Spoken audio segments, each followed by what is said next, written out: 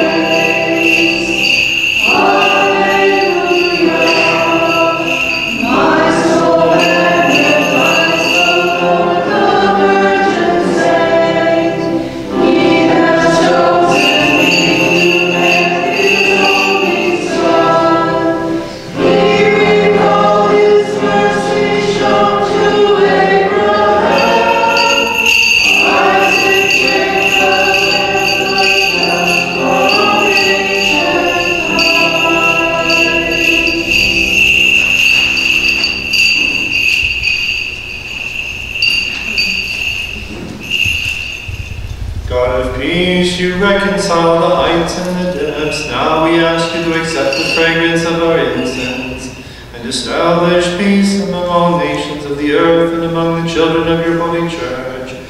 Extend the right hand of your mercy upon us and upon our departed, that we may glorify you, your Father, and your Holy Spirit forever.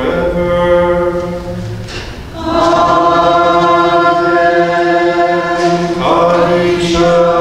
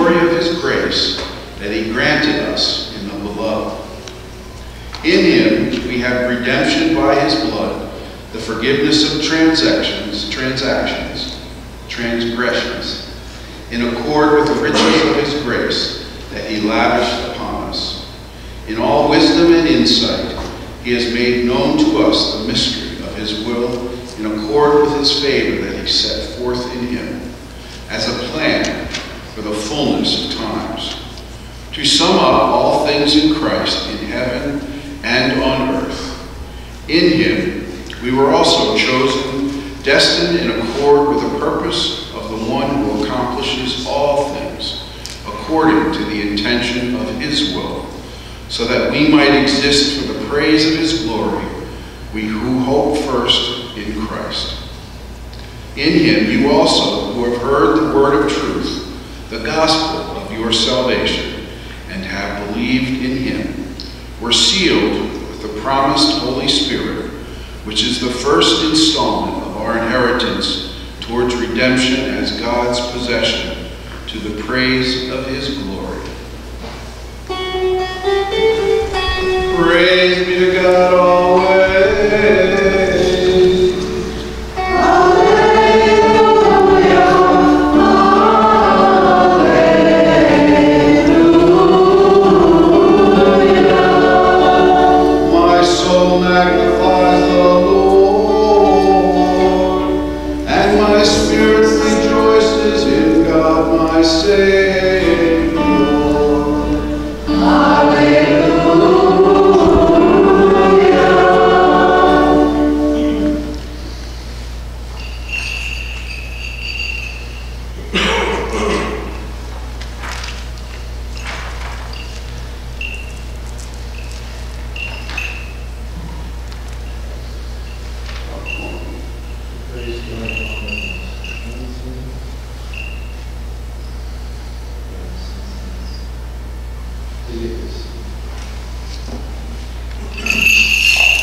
For the proclamation of the gospel of our Savior, announcing life for our souls, we offer this incense and ask for your mercy, O Lord.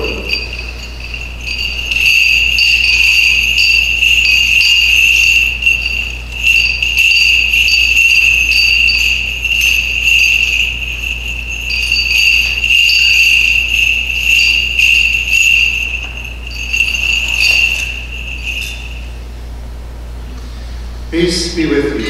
And with you.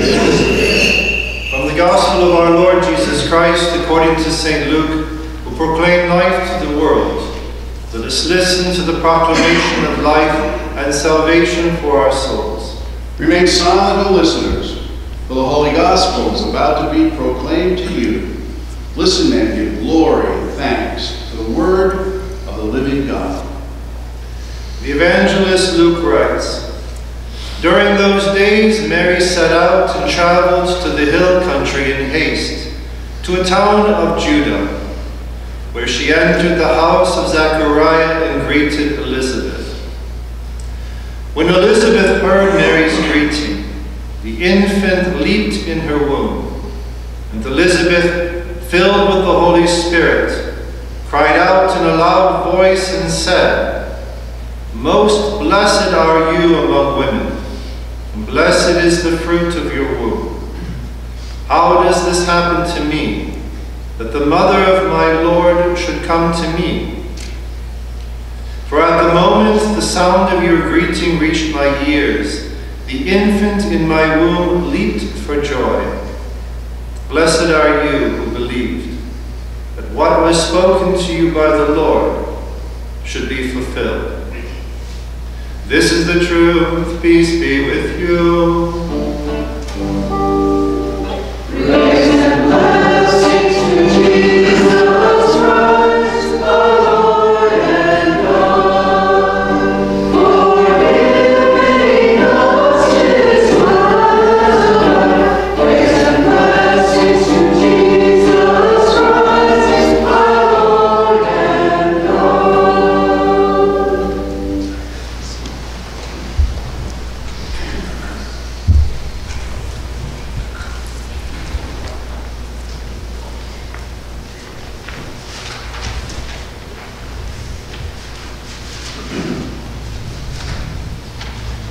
Blessed be the God and Father of our Lord Jesus Christ, who has blessed us with spiritual blessings in heavenly places in Christ. In the name of the Father, and the Son, and the Holy Spirit, amen. This is the very beginning, if you note the verse numbers, of the letter to the Ephesians, chapter 1, verses 1 through 14. There's an interesting little detail in the fact that though the majority of the manuscripts that we have from the early centuries have it addressed to the Ephesians, that some of the oldest manuscripts, many of them have no title in it. So it seems that St. Paul wrote this letter to the Ephesians, but with the directive that it's be sent around to the other churches also. So it has a bit more universality to it, which is probably a reason why, though there are specific details to the Ephesians, it isn't like a letter to the Galatians where it is completely about what they're doing in that parish at that time that he needs to correct, or, for example, even more clearly to the Corinthians. So it's one of the reasons why this first chapter opens up with what we call a barakah in the Hebrew. It's a blessing. And in fact, what it is a panoramic vision, this huge universal vision, cosmic vision, in fact, we could say, of salvation. And the work that we have been initiated into by our baptism and by our faith.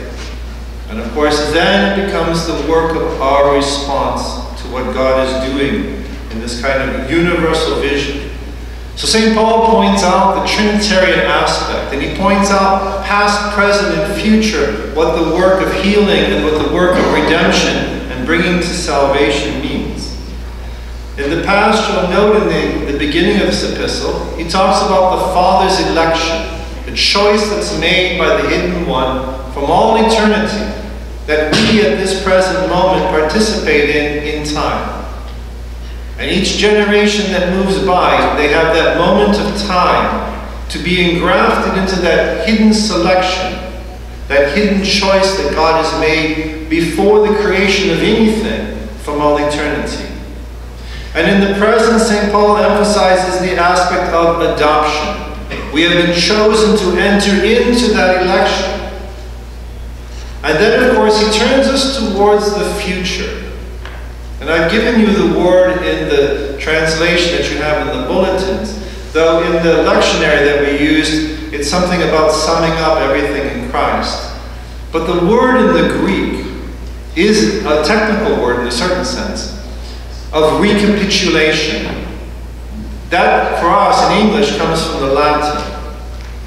But it has the same meaning in the Greek. The center of the word recapitulation is the word caput. C-A-P-U-T. And that's the Latin word for head. And so, literally in the Greek, it means the up to, the lifting into the head. The Latin is used caput, recapitulation, the action of bringing everything under one head. Sometimes it can mean something simple as making a list of numbers under a heading. But in this point, St. Paul is saying that the Christ is the revelation in the future that we will see in full glory, with everything in existence being brought under him as the singular head and the recapitulation of all that God desires to accomplish in his creatures. And so we have past, present, and future. Election, adoption, and of course he's emphasizing our response to that adoption, and the future recapitulation. Now I mentioned to you that this is a barakah in the Hebrew. This is St. Paul the rabbi giving this praise to God. The word praise and glory. Go through and count how many times he uses this word. And of course, when we talk about praise or honor, what does it mean? Praise is the recognition of excellence in someone or in something. And that recognition of the excellence means that we turn and we pay it respect, honor. And so honor or praise depend upon our perception of what is this good and excellent thing in front of us. So St. Paul, when he does this praise of the barakah, barach, we have it with barach mor. You hear it all the time at the Mass. Barach mor oroho moram. Barach means blessing, bless. Barakah is a blessing. It is a prayer of honor rendered to God. And what's interesting in these first 14 lines, so since the Middle Ages they've been numbered. But in the Greek, besides the initial salutation of the first 2 lines, what for us are 12 more sentences, 12 more lines, in the Greek is one long sentence of St. Paul in this rendering of homage and praise to God for what he's accomplished, past, present, and future. You can also notice in this chapter that it's Trinitarian, the whole work of redemption. Oftentimes we emphasize the fact that our Lord died on Calvary, rose from the grave, brings us redemption through this death and resurrection, and this is true. But the redemption and the salvation is a much larger work than just that historical moment. And he shows in this barakah, in this prayer, the Trinitarian aspect, that it's the Father who redeems us by choosing to communicate the divine goodness. The initial act of communicating divine goodness is to make things be, to exist. None of us have any choice in that. We're just made. But the second aspect of this, what he calls the election, of giving of this divine goodness, that requires our correspondence reciprocated by free will, to receive this gift of adoption. So we have the aspect of the Father who chooses. And we have the aspect of the Son who redeems us by that death and by that resurrection, who sets us apart, who consecrates us. And in this aspect of the holy ones who are at Ephesus, St. Paul is using liturgical terms for the temple. And the notion of consecration, the saints who are at Ephesus, the holy ones, translated in the text we have today. It means those who have been consecrated at Ephesus, made sacred. And the sacred meaning for not only the Hebrews, but also the Greeks and the Romans, the notion of consecration is being set apart. God is the Holy One, not because of morality, but He is the Holy One because He is the completely other transcendent one. So He is holiness in itself. So He's talking to the people at Ephesus, is reminding them, you have been set aside and consecrated in a liturgical sense by your baptism, by your chrismation. And you notice later on in this chapter, he will talk about that you must return service that is unblemished. And the term that he's using is also liturgical. Because the unblemished in the Old Testament is referring to that which is fit to be offered to God. That which is fit to be sacrificed, to be offered to God. And then lastly, we have this very mysterious term concerning the Spirit. That we have been sealed by the Spirit. And of course, the Father's comment on this, meaning there is an inner transformation that remains there. We can say metaphysically. It changes our mode of existence within us. We call it a character. We receive it in baptism. There is another character given in confirmation, chrismation.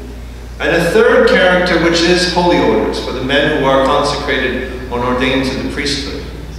But these characters are permanent, whether in heaven to our great glory or in hell to our profound shame. The character will never be removed.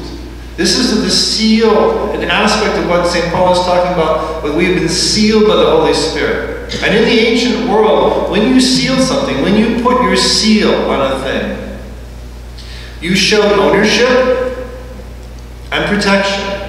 It's a way you seal things that we say lock up, and it's also a way of showing that it belongs to me, which is why I protect it. And so St. Paul uses the Spirit of God given to us in this work of salvation. He uses the term arha. And the arha means a down payment. I think today, this morning, it was translated as the first installment. Right? It's layaway. And so you have the first installment placed on us because it is the promise for us of the fullness of the life to come in this recapitulation in glory. So we have all three aspects. And so it's a very magnificent, all I can say is, I always tell you to read the context of the epistles. Well, there's nothing before it, this is the beginning. You can read after if you want, but I think in fact these 14 verses are so rich. In fact, they are, you don't usually use the term, but they are lush in their richness. And to take out just one part of one line for a morning to consider as part of your prayers in the evening, take pieces of this during the entire week and just reflect upon this exuberant praise that St. Paul gives. Because all of this realization of what he's extolling in this prayer is the reality that the Mother of God carries in her womb as we go through this whole season of the announcements. And of course, Christ has this aspect of being head. Now you'll notice in the central part of this barakah, St. Paul talks about the mystery being revealed. We use this term mystery so often, it tends to kind of go over our head and we just don't pay much attention to it. But the original meaning of mystery is from the Greek mystos, mystein. It doesn't mean silence. It means to be able to keep our mouths closed. And so the mysteries were those things that people were initiated into for the Greek classical world that they didn't speak about. So it's hidden. And so the mystery that St. Paul is using the word for here is talking about this whole vision: Trinitarian salvation, past, present, and future, election, adoption, recapitulation, all of this reality, which is the purpose for God's will, what he desires to do, which is why he made paradise, why he created Adam and Eve, why he created the human race, why he created the trees and the bunny rabbits. It's not for the sake of the bunny rabbits. It's for the sake of the adoption and the glorification and the expounding of the mystery that has been his will from all eternity. And that, St. Paul says, we announce to you. And to the Ephesians who have been consecrated and set aside, there is then our response to that word. So to leave you with then, all of this we can bring together by talking about our Lord's headship, centrality.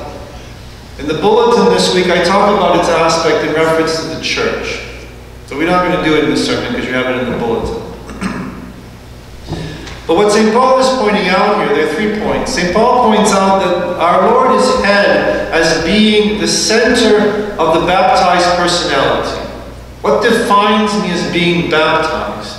What makes me different from the Buddhist? What makes me different from the Muslim?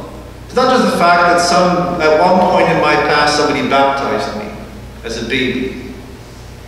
But the fact that I come to realize consciously that Christ is the very center and the reason for my baptized existence, my baptized personality. It is meant to define my existence as a Catholic. But the second point is that this headship, this recapitulation, that Christ is the core which binds all of the supernatural organism together. Which is why he calls the church the body of Christ. It's not a club, it's not an association. It is a single corporate body of consecrated individuals. So Christ is the core, the very definition that holds together that organism. And then the third point is, by this vision of past, present, and future, that by the entrance of the Eternal One into time, time itself is transformed. It is vitalized. Remember, the word vital means living, lifelike. Vital refers to the animation, the life of something. So when we speak about the vitalization of time for St. Paul, we're talking about there's a reason why we have these moments of time given to us. And it's not just simply that we get up at 5, we go to work, we work with our colleagues, we do the same thing, we come back to the same place, eat the same food, watch the same stupid television shows, and then go back to bed, and then do it again the next day at 5. That is not the purpose of our existence. But the time has been renovated, renewed. And that the historical current that moves forward is moving us towards this recapitulation in Christ. Which is why, especially in the Syriac tradition, we make several references to this. Blessed is he who comes in the name of the Lord and will come again. We are oriented and turned towards that recapitulation. It is that transformation of time. I'm not just simply here to live for 78 years and then keel over. Every moment is a revelation of the mystery. This is why this exuberance in this barakah. So like I said, just use this text this week, because it is the aspect of our response to word. So the first week of announcements we considered word. The second week we considered the response to the word and the annunciation. And you notice that when we respond consciously, it is meant to be transformative in our lives. So we come to the third week of the visitation. Word to Zachary, doubt. Silent until your son appears in this world.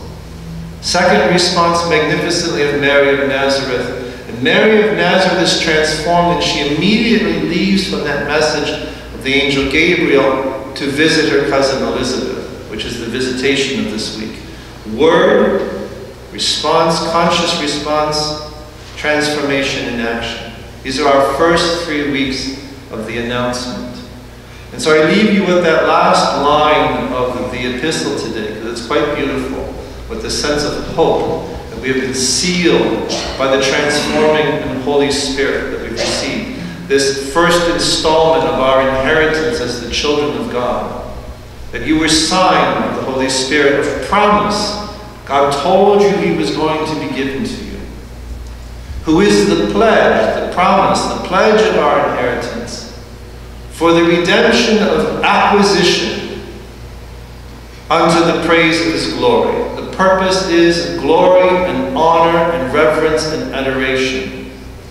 And that redemption of acquisition, that is segula. I'll just leave you with the word segula. You can read the bulletin for once this week and find out what this acquisition is. In the name of the Father, and of the Son, and of the Holy Spirit, amen.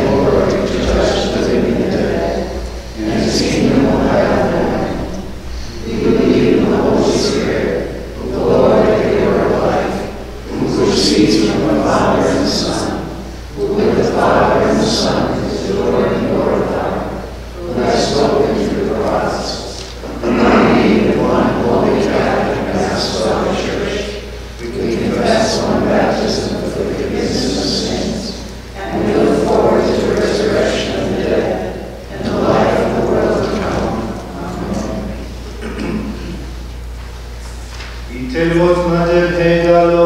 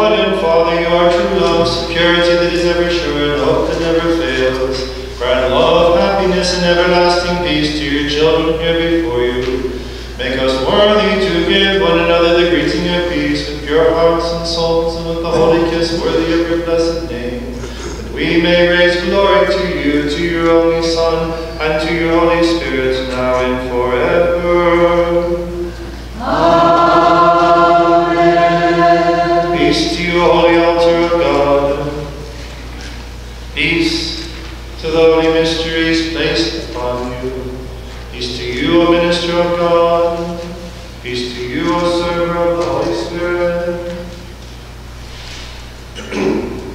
Let each one of us give a greeting of peace to his neighbor with love and faith, which is pleasing to the Lord.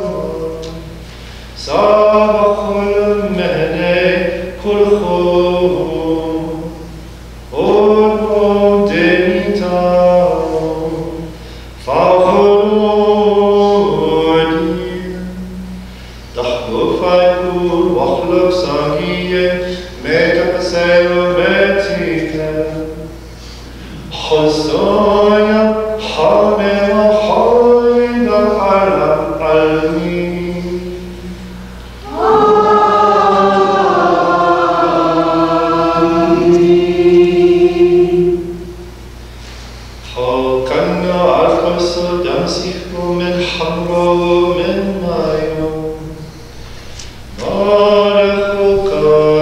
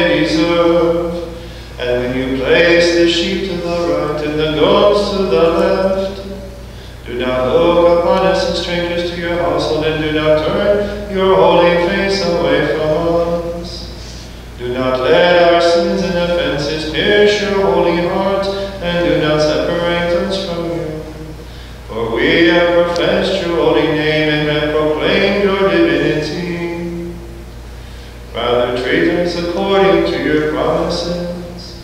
Forgive our sins, pardon us, and have mercy upon your inheritance. For this your repentant church implores you, and through you and with you implores your Father, saying, Have mercy on us, Almighty Father. Have mercy on us. O Lord, as we, your sinful children, receive your graces, we thank you for them and because of them.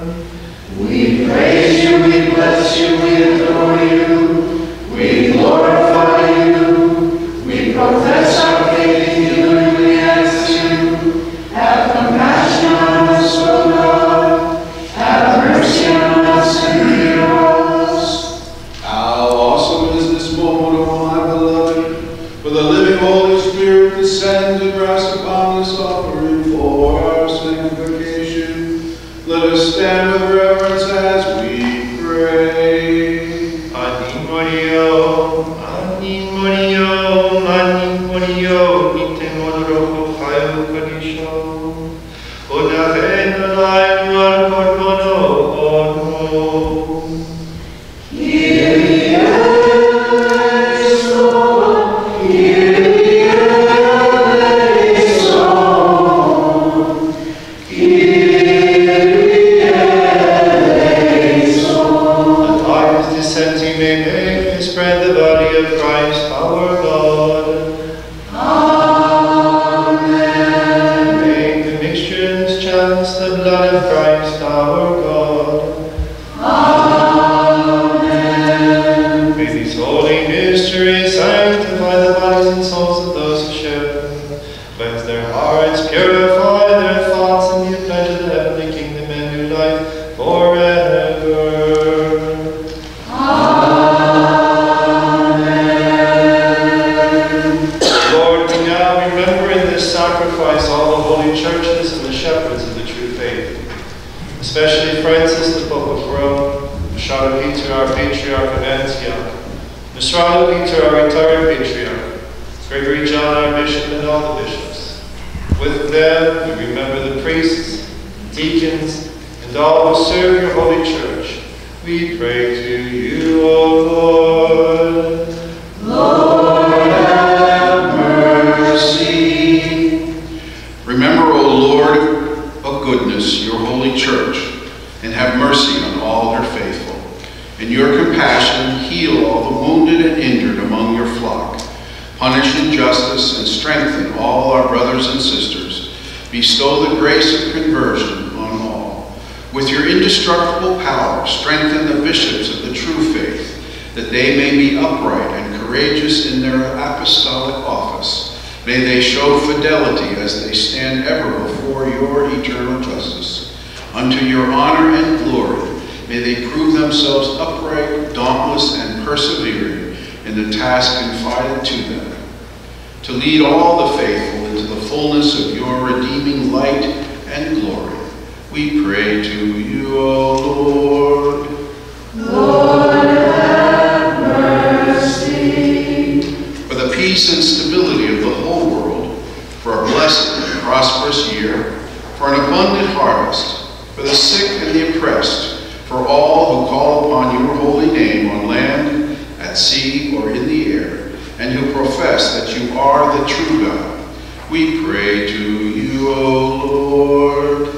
Lord, have mercy. Remember, O Lord, those who presented the offering upon this altar, and those who desired to do so but were unable, and grant them their petitions. We pray to you, O Lord. Lord, have mercy. Remember all the saints, the fathers, prophets, apostles, martyrs, and confessors. Mary, the Mother of God, Saint Joseph, Saint Jude, Saint Maron, Saint Charbel, and all the righteous and the just. Through their prayers, make us worthy to stand among them. We pray to you, O Lord. Lord, have mercy. Remember, O Lord, in your grace, those who have left us and have gone to you from the first Christian disciples unto this day. They were signed with the seal of baptism and received the precious body and blood of your Son. They wait for before you in your life-giving hope. Raise them up on the last day, and in your mercy forgive all their sins.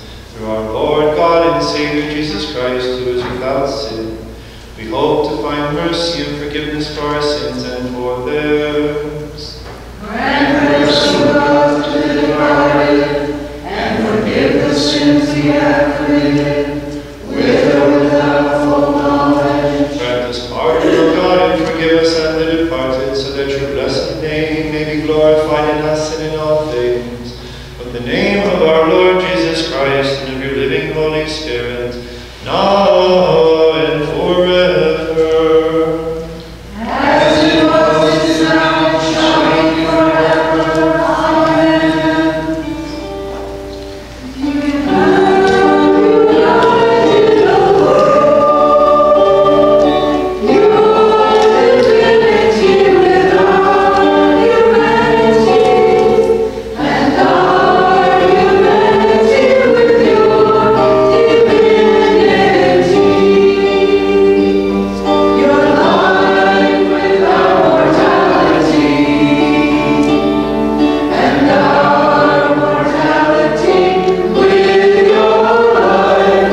You have assumed what is ours, and you have given us what is yours, for the life and salvation of our souls. To you be glory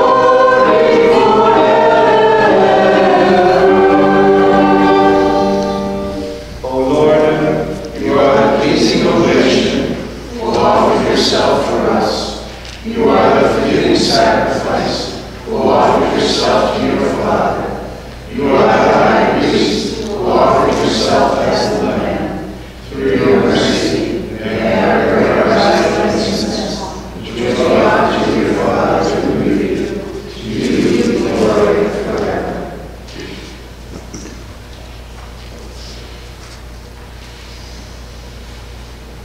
O God the Father, you accept prayers and answer petitions. You taught us through your beloved Son to stand before you, and to call upon you with pure souls and clear consciences, praying, Our Father, who art in heaven, hallowed be thy name. Thy kingdom come, thy will be done, on earth as it is in heaven. Give us this day our daily bread, and forgive us our trespasses, as we forgive those who trespass against us. And lead us not into temptation, but deliver us from evil. For the kingdom, the power, and the glory are yours, now and forever. deliver us, O Lord, from every temptation and from harm of evil. For you have power over all, and we raise glory to you now and forever. Amen. Peace be with you. And with your spirit. Bow your heads before the God of mercy, before his forgiving altar, and before the body and blood of our Savior, who gives life to those who partake of it, and receive the blessing from the Lord. O Lord, in your grace and abundant mercy, bless those who bow before you. Make us worthy to share in your life-giving mysteries, and to join the assembly of your saints, that with them we may raise glory to your only Son, and to your Holy Spirit, now and forever. Amen. The grace of the most Holy Trinity, eternal and consubstantial, be with you, my brothers and sisters, forever. And with your spirit. Let each one of us look to God with reverence and humility, and ask him for mercy and compassion. Holy gifts for the holy, with perfection, purity, and sanctity. One Holy Father, one Holy Son, one Holy Spirit. Blessed be the name of the Lord, for he is one in heaven and on earth. To him be glory forever. Make us worthy, O Lord God, so that our bodies may be sanctified by your holy body, and our souls purified by your forgiving blood. May our communion be for the forgiveness of our sins and for your life. O Lord our God, to you be glory forever.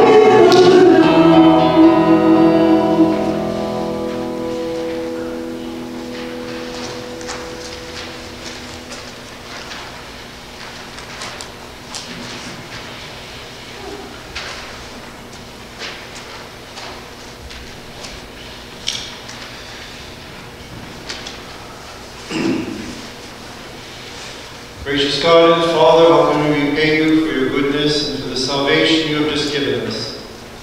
Who can give you the glory you truly deserve? In our weakness and insofar as we are able, we worship, praise, and thank you, your only Son, and your Holy Spirit, now and forever. Amen. Peace be with you. Jesus Christ, our God, we worship, thank, and praise you. We implore your goodness and your abundant mercy for the salvation of the whole world, for the protection of the living and eternal rest to the departed, for the feeding of the hungry and the support of the needy, for the visiting of the sick and the consolation of the grieving. Through your grace, dwell in them, and by your abundant mercy, give them life. By your cross, bless your people and protect your inheritance. Adoration is due to you, and to your Father, and to your holy and life-giving Spirit, now and forever.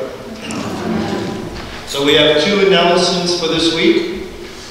Next Saturday is the Feast of the Mother of God and St. Immaculate Conception. Under that title, she is also patron saint of the United States of America. But it's a holy day of obligation. And so, as with the Sunday, we have the serious obligation of assisting at Mass, and also the sanctification of the day itself. So as usual then, we will have a Mass at the Vigil for the Immaculate Conception, which will then be on Friday evening at 6 p.m. And there will be the Mass at 10 a.m. on Saturday morning for the Immaculate Conception. And then of course the weekend as usual with 4 for the Sunday. The second announcement is you have booklets in the pews that we've left around there. They were printed by the eparchy last year. They're quite beautifully done. You are highly encouraged to take them with you. Read them. They're an excellent expose and explanation of the succinct resume of the Maronite Church. Learn from them and use them for apostolic purposes to communicate to your colleagues and your friends and other associates. So by all means, take the books with you. Go in peace, my beloved brothers and sisters, with the nourishment and blessings you have received from the forgiving altar of the Lord. May the blessing of the Most Holy Trinity accompany you, the Father, and the Son, and the Holy Spirit, the one God, to whom be glory forever.